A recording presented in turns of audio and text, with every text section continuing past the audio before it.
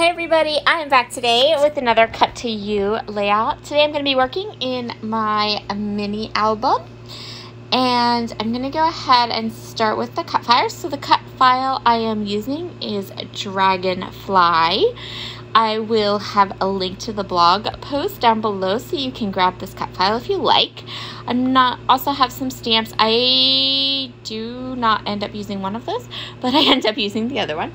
I also have some ink and some other goodies here. I have some washi tape too. I'm going to use that in a little bit. I'm going to start with the cut file. I'm going to back the body of my Dragonfly using some black cardstock. This is a really simple, easy way to back a big part of a cut file. I'm just going to back his body, and then the wings I'm going to play with a little bit. So I have Tutti Frutti and Sauna inks from Catherine Polar, and I have a blending brush. I'm just going to go ahead and do some ink blending on my Dragonfly. So the reason I chose to do ink blending with my Catherine Polar inks, I usually do ink blending with my Distress Oxides, is because I'm going to stamp a background using these same two colors, and I wanted everything to match perfectly. Catherine Polar inks will blend pretty nicely. You can see here I got a really nice blend with them on this cut file.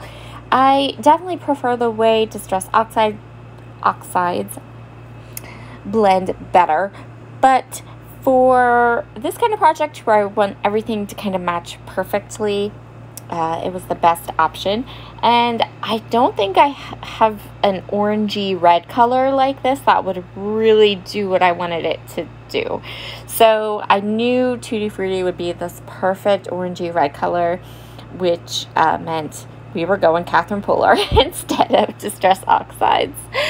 But I do really like how this Dragonfly turned out. He turned out so cute. I just love him.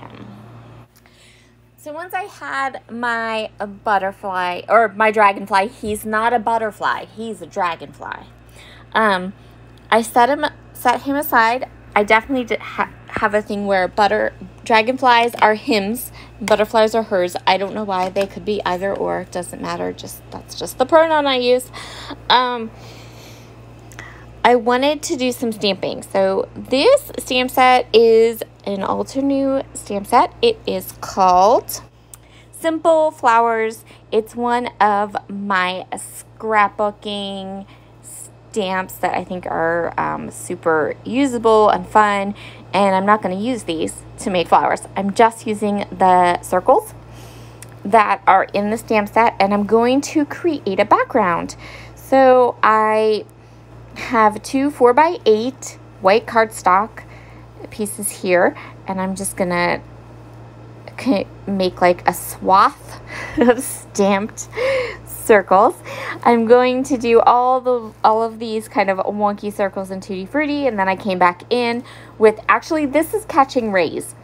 So the yellow I'm using is not Sauna, it's Catching Rays. They're very close though, so I think Sauna is just a bit more orangey, and Catching Rays tends to be more on the yellow side.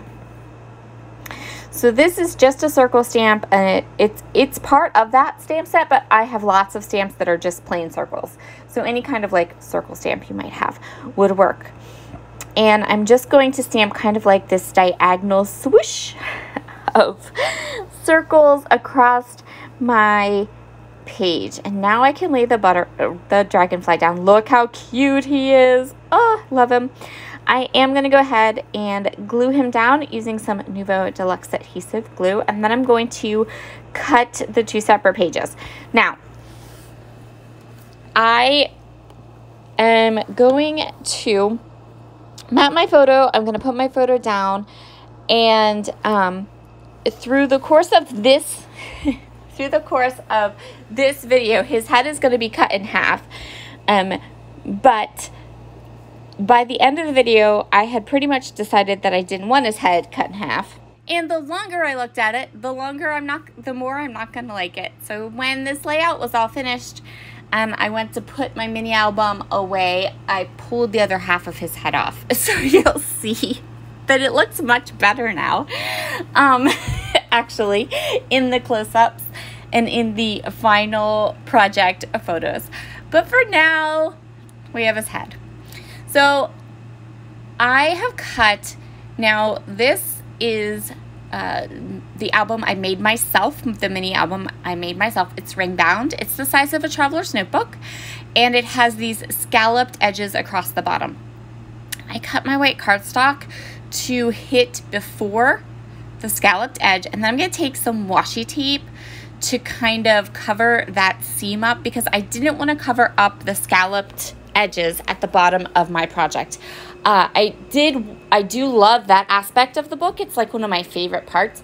So I just decided that I would kind of cut it, since I was working kind of out of the book and then putting my pages back in, that I would use that washi tape to kind of provide almost like an ending spot, or like a seam binding, or a border, so it kind of looks so that the scalloped part is fully integrated into the design and doesn't look out of place. So I have all of these little fussy cut flowers. These are Minte flowers from the floral book. And I have a bunch I fussy cut specific flowers in these like orangey yellow tones. And I'm going to use those as my embellishments, keeping the embellishing really simple and light. And you can kind of get an idea now of why I decided that the other half of the dragonfly just needed to go. I don't know why I'm having such a hard time today remembering the word dragonfly. Seriously. So once I have all my flowers in place, my little embellishment clusters, I'm going to go ahead and add that last little bit of the washi tape. I love that washi tape detail. It worked really well. It did exactly what I wanted it to. The next thing I'm going to do is I am going to grab some Nuvo Drops in Morning Dew. Morning Dew Nuvo Drops are clear, so they dry completely clear.